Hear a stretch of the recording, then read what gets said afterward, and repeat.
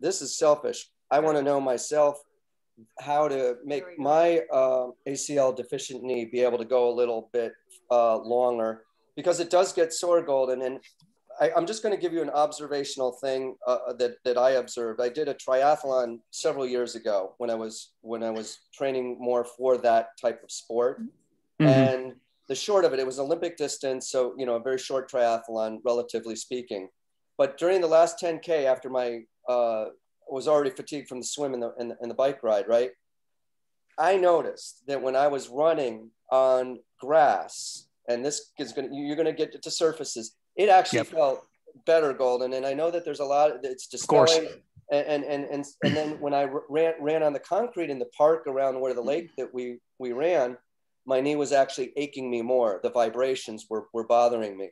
So I would run the shoulder, you know, on the grass. Smart. Even if I was catching the midpoint between two parking lot sections, I'm running the middle part of the grass there.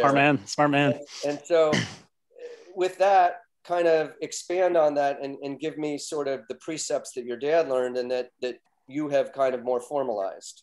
And then I want to see your little thing that you did. I'm getting there. This is kind of a long-winded way of doing it, but I think it'll make more sense if I just kind of set it up this way. Perfect. So, you can all laugh now. This is 10-year-old me crossing the finish line of my first marathon. And again, you know, had been taught to run like a Kenyan. And let's see here. And that world record still holds as far as I think we spoke. Yeah. That age match. Indeed. So, yeah. Yep. So let's see, we talked about some of this stuff, but you know, relatively speaking, I'm going to get to the form point, but this is really what gets us there is, you know, for me as also a shoe salesperson at the time, you know, I had two problems. Like all the techie running shoes and the cool technologies that I love. And I love running shoe technology. You know, when I was a kid, Asics Gel was new, Brooks Hydroflow was new, Nike had Air, Reebok had 3D Fusion DMX with the air moving back and forth. And of course, Saucony had my favorite Grid, ground reaction inertia device. Like so cool. And yet injury rates continue to rise each decade. And that's frustrating if, you know, if you're selling these shoes. And then of course, also, as you people know, chronic foot pathologies are higher than ever, and they continue to increase each decade. And that's pretty frustrating too. So, and there's, you know, I could go into various studies on, you know, how and why this is the case, but, you know, we don't really have time. But needless to say, we taught this technique that I'm going to talk about here in a second to our customers at the store. And that was a very unique thing. You know, you don't usually go into a shoe store and have them teach you how to run. You usually go in and they sell you a pair of shoes. But we kind of felt like, you know, if you don't teach people how to run, getting them shoes might not be as effective. And this is like any other sport. It's absurd to just like give people like, all right, here's a football, good luck, you know, or like, here's a basketball, good luck with that. You know, that it just doesn't work. Right. And maybe if our shoes weren't fighting the way that we actually naturally move, that would be better. But you know, I think for us, what it came down to is running technique truly matters. And so I think this is where you were kind of going, Dr. Pearl. And what we find, if you kind of look through things, is that the body has a natural self-defense mechanism. And you can all, you know, if you want, stand up right now, jump straight in the air, just a half inch in the air, and land on your heels with your knees locked. And even a half inch jump creates a lot of force and it's painful.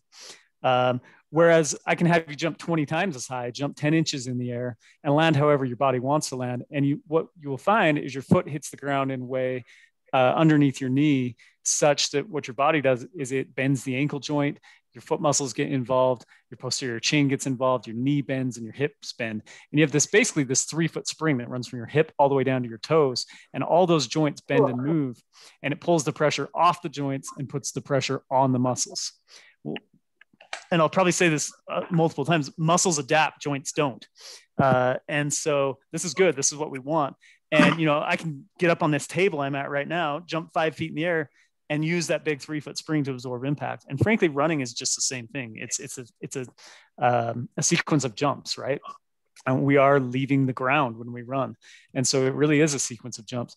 And I think there's a pretty big link between, you know, the way people are running. If you look here at this slide, you know, overstriding, most of you are probably familiar with this.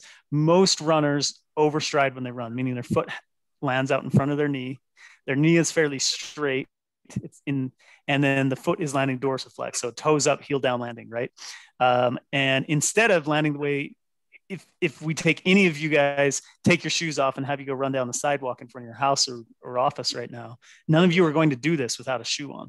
So shoes have enabled you to move in a different manner than humans have run throughout all human history, or moved throughout all human history, both running and walking. And it's my contention that shoes have changed the way we run. And the reason I go here is if you look before the 1960s, we basically did not have runners running this way.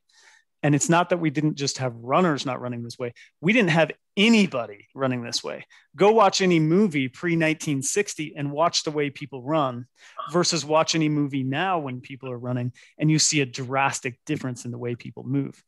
You know, if you happen to have old running film, you'll see the same thing of Olympians, you know, or runners just casually running pre-1960s. Very few, if anybody, overstriding or landing with that heavy heel strike with the toes up, heel down landing. And now the data says that about 83% of runners are overstriding to some degree. So, you know, over 4 out of 5 people that you work with every day are moving in a way that humans have not moved throughout all human history. And so I think there's a connection there, because I truly think that shoe technology is better. Shoes are lighter, et cetera, but running injuries haven't gone down. And I think it's because we're moving wrong. And so I think that leads us to, you know, this idea it's on all of us to teach people how to move right. And this applies to walking to a degree as well. But, you know, the thought I had at the time is like, why is it that people are running so different in shoes? And I'm going to come back to this a little bit later. But I think the point is that, you know, virtually every shoe now, you know, starting with the first Nikes up through now, 98% of all shoes are twice as thick in the heel as they are in the front part of the shoe. The back half of the shoe is twice as thick. It's also twice as heavy. All the technology and cool stuff is in the back half of the shoe. And you also have these hard plastic heel counters in the back that are supposedly supposed to provide stability. That adds weight to the back half of the shoe, and it changes the gait cycle. And we can talk about that in a minute. But, you know, there's really good research from Harper, you know, telling us that people that are landing in an overstride position, which is the way most people are running, their initial impact or their vertical loading rate with the ground is 3 to 5 times higher. You know, not 30 to 50% higher, but 3 to 5 times higher than somebody landing underneath a bent knee, the way humans have always landed throughout human history. And each of us lands with about 3 to 5 times our body weight on top of that. So you're looking at 500 pounds of force. And I just, you know, as someone who sells shoes, you know, you might find this statement funny, but like 500 pounds of force versus 1 inch of the coolest cushioning technology in the world, it's just not a good match. You know, it's not a fair fight. No cool technology that's 1 inch thick, which is about your thickest running shoes out there, is ever going to be able to effectively, fix 500 pounds of force. So this is what we see with most people.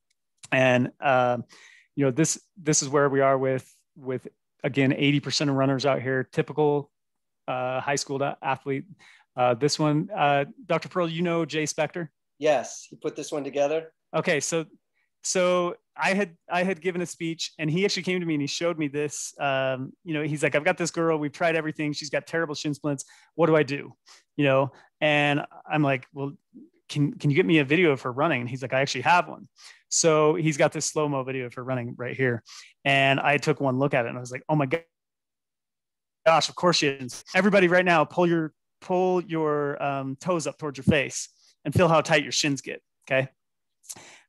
Now just look at her and see her toes being pulled up towards her face, which is again, the way most people are running. A lot of that is the back half of the shoe is a lot heavier and thicker.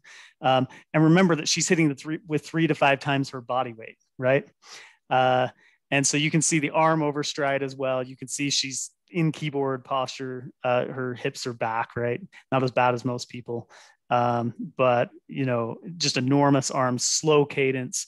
And then again, that foot contacting out in front of the knee with a relatively straight knee position, like no brainer. I would say, in my opinion, 98% of all shin splints and distance runners are tied to this right here. Just simply the way that people are moving, on top of course, some overtraining or whatever. So, but this is what we typically see. And so this is really great stuff for you to break down anybody you meet with, because you can see this in about 10 seconds of just watching somebody from the side run up and down an aisle at your clinic or out in front on the on the sidewalk.